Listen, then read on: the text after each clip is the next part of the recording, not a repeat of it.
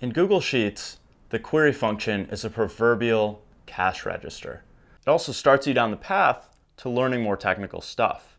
If you can learn the query function, you can learn SQL. If you can learn SQL, you'll really boost your earning potential in this space. So let's dive in.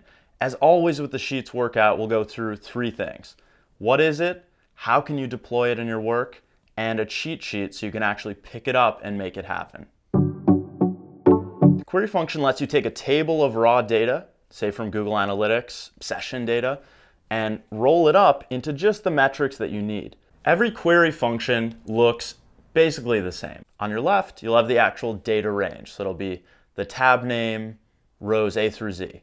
And then on the right, you'll have the actual query itself. So it'll say select star, where, group by, order by, all of these kind of query parameters that really is a language that you'll learn to speak.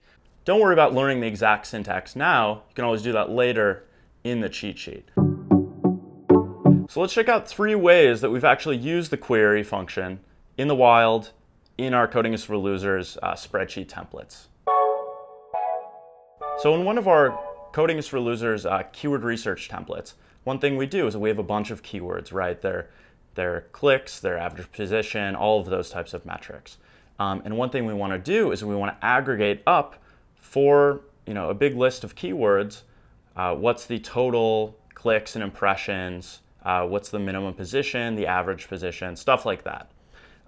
So that is an absolute use case for the query function. We can write one query that will pop up here or maybe down here, and it will calculate all those metrics for us. Again, don't worry about memorizing that yet. You can do all that later in the cheat sheet.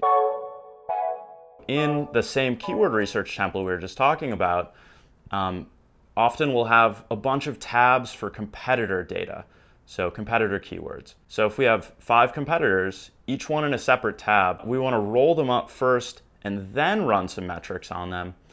We can also use the query function for that. The same technique comes in handy all the time. Say if you're going to roll up ad data, Google ads, Facebook ads, bunch them together, you'll use the same technique.